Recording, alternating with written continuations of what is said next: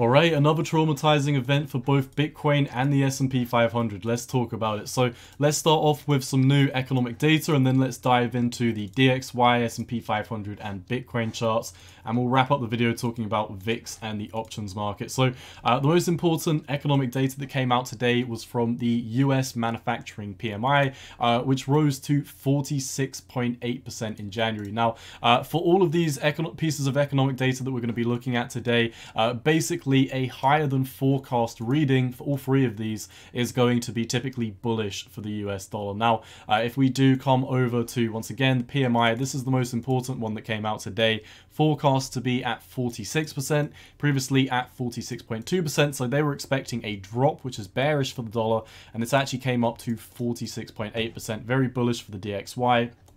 DXY did manage to have a strong breakout of this diamond bottom formation. It has thrown back to the support. We'll keep you up to date on how this plays out. Not the most important pattern, and it is on the lower time frames. Nonetheless, we have had a lot of economic data coming out today supportive of a move back up for the DXY. Also, the US S&P 500 Global Composite PMI. This was previously at 45%, pushed up to 46.6%, generally bullish for the dollar.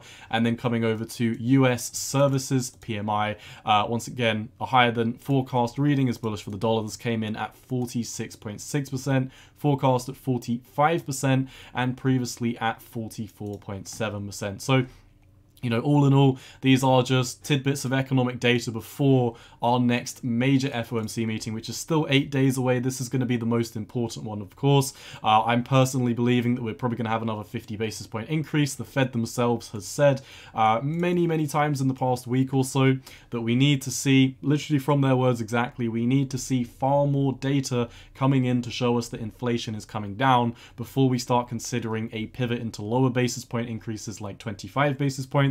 I'm also going to make a video potentially a little bit later today, if not tomorrow if I have time, talking about a couple of leading indicators for inflation, copper futures, live cattle, looking at a couple of futures for eggs, all of that good stuff, you know, electricity, blah, blah, blah. A lot of the leading indicators for inflation are starting to push back up. China economy is reopening. This is increasing China demand, coming into direct conflict with the US, which is of course not going to be good for your equity markets or commodity prices. Equity markets are likely to come down with this. Commodity prices are likely to go back up.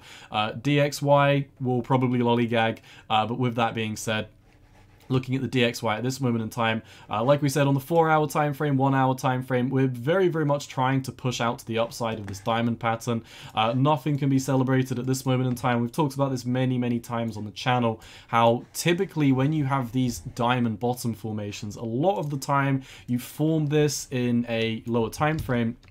You have a push out of the diamond bottom, and then you come right back into it and retest the floor before breaking out. So a lot of the time, if you do draw a diamond pattern, you'll notice that the right line of attack, depending on how you draw it, can be very aggressive. So often we do break out of this and form something like this, which is a, you know, more aggressive, it's a larger diamond pattern that we're just currently sitting in. You can also see the same for the floor here.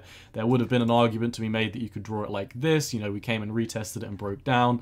Then, you know, we broke up to the upside. So these diamond patterns often end up expanding. Nonetheless, if we keep it something like this, I'll keep you up to date over on Twitter on how this starts to play out. If we do come over to the daily time frame, looking at this blue line of support right here, we are at a very crucial level. If I do remove all of this data, you can see, you know, this area right here is where we're currently holding back from March 2020 when we had that, you know, can't say the name of what it is over on YouTube, but, you know, the stock market started crashing, Bitcoin started crashing, the DXY took a huge run to the upside, and we're currently retesting this very key level. Of course, if we do start breaking beneath approximately 101.9, it is going to be extremely worrying for the DXY. Not necessarily government bonds, which will likely still push up a little bit higher, which is, you know, a video that I do plan on getting out in the immediate short term also. But nonetheless, we are in a huge support level for the DXY right now, so I will keep you up to date on this. For the S&P 500, we quite recently made a video talking about how liquidity conditions had started to top out and turn down round about this area, and you can see If we do come over to the charts right now, with this most recent push up in the past 1, 2, 3 days, you can see that we are once again at this huge red trend line, this macro downtrend that has been in play throughout the entirety of the bear market. We also talked about, you know, macro time frames, huge bear flag, lower time frames, mid time frames on the daily. You can see we've broken down, and we're still in this, you know, smaller bear flag at this moment in time. We talked about 4-hour time frame, how there was a price gap right here. We've broken above this, like we talked about in the most recent video. We just didn't get rid of the this what's it called, blue box indicating that there is a gap down here. So really the only other price gap that I've got my eyes on right now is all the way down here. We filled this one, we broke back up and filled this one. So, you know, while we were on a rally to the upside, we formed a price gap to the downside, we came back down, and while we were on the way back down, we formed another price gap, we came down, filled this price gap on the way back up to the upside before, in my opinion, breaking back down. As you can still see, you know, zooming out, S&P 500 is very much still in a very linear downtrend. So, you know, when you start to see Bitcoin pushing up and, you know, pushing up from this high, this is a key sign, in my opinion, that this is a fake rally. We'll also talk about, you know, another opinion on a fake rally if we look at the options market in just one second. But for the S&P 500, since the most recent high up here at 4,100, we've obviously broken down, filled this price gap, and we're currently stuck within this golden ratio right here, you know, the 786 Fibonacci, 618 and 0.5. Typically, if you're looking at the, you know, golden fib, you're looking at the 618. But in my opinion, you know, I always highlight these 3 boxes as golden because the 0.5, 618, 786 Fibonacci, these are all very important. If you want to be bullish, you will need to break above this trend line. You will need to have a successful flip of 4,030 for the S&P 500. Right now, I do see us getting stuck at the 786 Fibonacci, stuck underneath the bear flag resistance. We've filled a price gap, and now, in my opinion, it looks like we should be pushing down to the other price gap down here, 3,600. If we take a price grab of how far away this is until we fill the price gap, literally almost exactly on the head with a 10% move back down to the downside. With the most recent bearish economic data that has come out, obviously, if we come over to the 1-hour time frame for the S&P 500, there were a few other, you know, data points, economic data that came out a little bit earlier than these, and there are also, you know, some other. If we come over to the economic calendar, there were also, you know, some other bearish events that did come over. If you are coming over to investing.com and looking at the economic calendar, there were a few other readings which came in, you know, supportive of a DXY move back up, and also bearish equity markets in general. But these 3 are the most important ones that I have disclosed with you. Coming over to Bitcoin, or if we look at the S&P 500 quick, you can see that in the past few hours we have been moving back down as we have once again come into contact with this macro resistance on the weekly time frame. Once again, huge red line, downtrending. For Bitcoin though, let's look at the 1-hour time frame. If we zoom in, since a lot of this data came in this morning, we have started breaking down from about 23,100. We haven't had a big move down yet, but if we do come over to the daily time frame, you can see that we are, you know, kind of lollygagging right on this trend line. As I did talk about in my most recent video, huge week for Bitcoin, also a huge week for the S&P 500. And of course, with the FOMC meeting coming out in 8 days, really the next 8 days are going to be extremely important for all of these markets. But for Bitcoin, once again, like we talked about in the previous video, keep your eyes on 22,700. If we do close above 22,700, it's likely we have another push up into the FOMC before breaking back down. However, if we do close beneath 22,700 on the weekly candle, as soon as we get a weekly candle body close, if we get a weekly candle body close beneath this level, I will be looking for active shorts on KDA, Solana, Gala, all the other altcoins that we do cover on the channel. For right now, no need to rush into things. I'm looking at how the weekly candle body close pans out for Bitcoin. A lot of the oscillators that we've been looking at on the channel, you know, money flow index, squeeze momentum indicator, stock RSI, they are all extremely overextended. MFI right now still sitting at around about 86 to 87, basically low 87. So that's pretty much all I wanted to talk about today. However, there's one final thing that I want to wrap up on, and that is what is happening in the VIX and the options market. So of course, you know, the S&P 500 rallied back up to resistance, and we have been pushing up to the upside quite recently. Obviously, in the higher time frames, nothing has changed. We are once again, still at this resistance level. However, while the S&P 500 has been pushing up, while Bitcoin has been pushing up, but more specifically the S&P 500, because we'll be looking at the options market. If we do come over to the VIX, once again, equity markets are up, but the VIX is still, holding, or, just about holding, sitting in this huge support region. And it doesn't really look like the VIX wants to break down further to the downside. So, the VIX is holding strong, and the VIX isn't really breaking beneath these lows or these lows or these lows. However, the S&P 500 is pushing up. So what does this tell us? Well, this basically tells you the options traders are buying protection against the move up for the S&P 500. So, your smart money is currently sitting on the sidelines for your equity markets. For your options traders, they're sitting on the sidelines buying protection.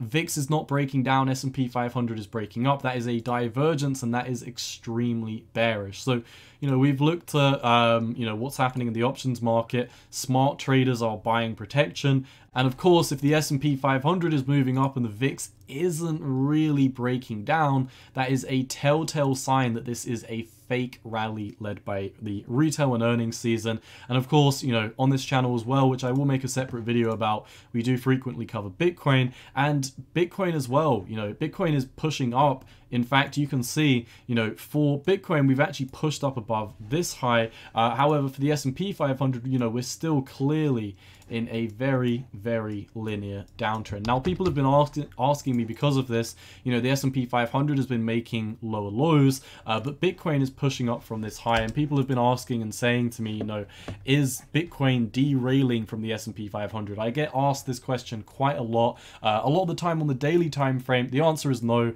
A lot of the time on the daily time frame, these diverge for a very short period in time. They do not track 100%. They track with about 85% correlation. If I show you some key points over here, you can see Bitcoin had its top on the 11th of December. And it wasn't until the 22nd of January that the S&P 500 topped out. People are probably wondering back here, has Bitcoin finally decoupled from the S&P 500? And of course, the macro moves were still in play. Bitcoin bottomed 1 week before the S&P over here. Bitcoin and the S&P topped out at the same time over here. However, Bitcoin topped out 1 week before the S&P over here. Bitcoin topped out 1 week before the S&P over here.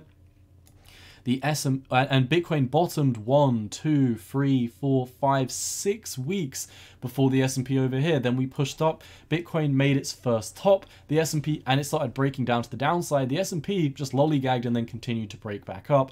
From then, Bitcoin bottomed 1 week after the S&P, and then Bitcoin topped out a whole 1, 2, 3, 4, 5, 6 weeks before the S&P 500. Once again, another time where people would have been wondering, should probably make the S&P a different color, we'll make it blue. Another time where people were probably wondering, has Bitcoin finally decoupled? And of course not. The macro moves come back down, Bitcoin bottoms and starts pushing up, while the S&P 500 continues breaking down. People are wondering here, has Bitcoin decoupled? Bitcoin moves up for 1, 2, 3, 4, 5, 6 weeks, 7, 8 weeks ahead of the S&P. And once again, the S&P only started pushing up after like the 6th week. There's a lot of times where these don't track exactly. Bitcoin topped out here, S&P 500 topped out 1 week before, S&P 500 topped out here, Bitcoin topped out the week after. And then you can see something interesting. The S&P bottomed over here on the 10th and started rallying up to the upside, but Bitcoin rallied for a few weeks or so, and you can see this low over on the S&P 500. The S&P 500 broke down for a week, Bitcoin pushed up further. Then the S&P 500 rallied for 1, 2, 3, 4 weeks, and Bitcoin broke down into new lows during this time. If you're looking at what happens day to day, there's going to be a lot of times where you might be wondering, hey, has Bitcoin finally diverged from the S&P? If you're looking at the weekly time frame and you're giving it a little bit of leniency, a couple of data candles apart, you will notice that these do follow with about 85% likelihood. So with this, VIX is not breaking down, but the S&P 500 is breaking up. That's a sign that smart money and options traders are buying protection against a move to the upside. That's a sign that this is a fake rally. You look at what smart money is doing on Bitcoin, which I will make a separate video about. They are not buying. That is a sign that this is a fake rally. S&P 500 is still at resistance and people are being bullish. That is a sign that there is greed in the markets and that this is a fake rally. You come over to, the S&P 500 and Bitcoin if we remove this very quickly, Bitcoin is pushing up from its most recent low, making a higher low in the mid to lower time frames, but the S&P 500 is still making lower lows and lower highs. That is another sign that when the S&P does get rejected and starts moving back down to the downside, that Bitcoin will once again follow. So, once again, a lot of people ask me this, Bitcoin is not diverging from the S&P 500, and yes, I do still believe that this is a fake rally. We'll keep an eye on the weekly candle body close. Once again, 22,700. If Bitcoin closes beneath it, I will be shorting quite a few different coins. But for today, my friends, that's all I've got. If you enjoy the content, let me know down below by leaving a like and a comment. Share the videos with your friends, and if you do want more of my posts, charts, memes, economic data, when it does come out, be sure to head over to my Twitter at 618_cowboy. Join the Discord if you haven't already. If you go on my YouTube and click on the About section, you can see all of my official links, including Twitter, Discord, Instagram, and the merch store are all linked down below. But for today, my friends, that's all I've got. It's been your boy Cowboy Trades. I'm out. Peace.